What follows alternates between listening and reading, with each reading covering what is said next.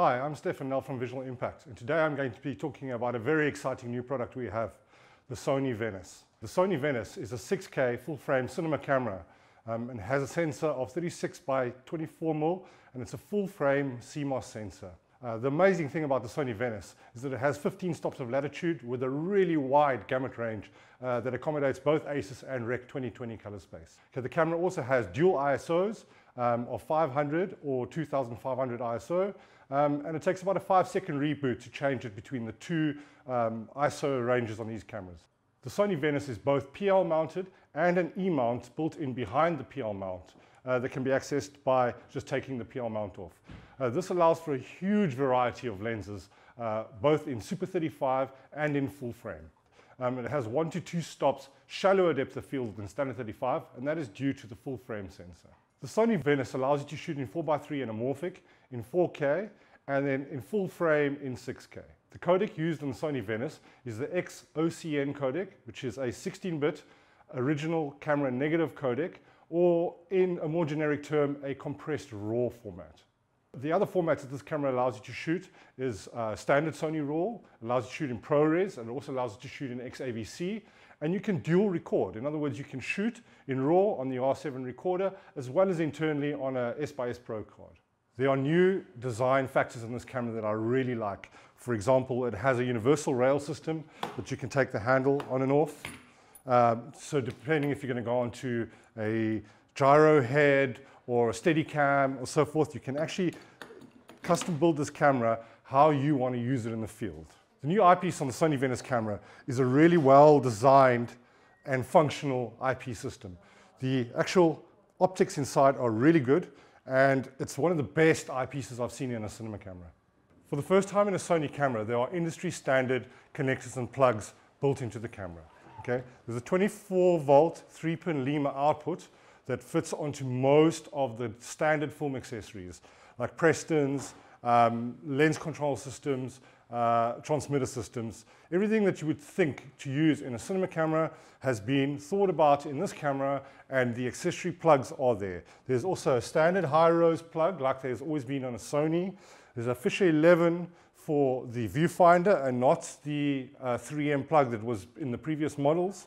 There's also obviously standard high-rose 12-volt out as you would normally get in a Sony camera.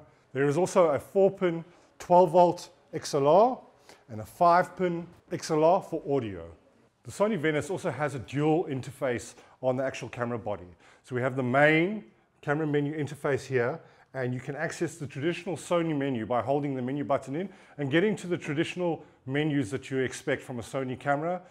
When you push home, you get back to your quick access panel, so you can change just about everything on the camera that you need to while shooting directly on the right-hand side of the camera, and on the operator side of the camera, we have another display panel. This display panel allows the camera operator to change various things like frame speed, shutter angle, and then obviously the most important being the motorized NDs. You can literally change the NDs by pushing the up and down arrows all the way from a 0.3 ND to a 2.4 ND, just by the touch of a button. The Sony Venice camera allows you to do dual recording, which means you can record simultaneously on an AXSM card as well as a traditional S/S card that goes into the camera in the dual slots. The R7 recorder allows you to record in either Sony RAW or in XOCN codec, which stands for X Original Camera Negative Codec, which is a 16-bit compressed RAW codec developed by Sony. One of the other functions I really like about this camera is that it has dual record buttons. So there's a nice big bright red record button on the assistant side, and similarly a nice big record red button on the camera operator side.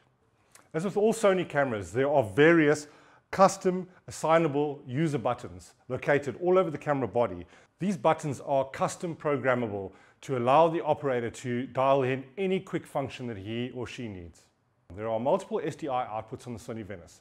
There are 4 located on the back of the body here that allow you to do 12G, 3G, or 1.5G SDI. There's also a direct monitor output that can be assigned any LUT and is a direct and duplicate of the viewfinder. The Sony Venice, like any other Sony camera, also has a gen lock and a timecode input on SDI. I'm a really big fan of the Sony Venice. I think Sony have delivered an amazing product. It's something that I've been waiting for a long time to see coming out of the Sony stable. The only thing I don't like about it is the fact that it has limited frame speed options. There's no high frame rate option. You are locked to up to 60 frames in 4K or 30 frames in 6K. At the moment, there's no news yet of going to 120 or 150 frames a second, as is the standard of all cinema cameras. I hope that this will happen in the future, and I hope that it'll happen soon to complete this camera system and make it the most awesome camera in the world.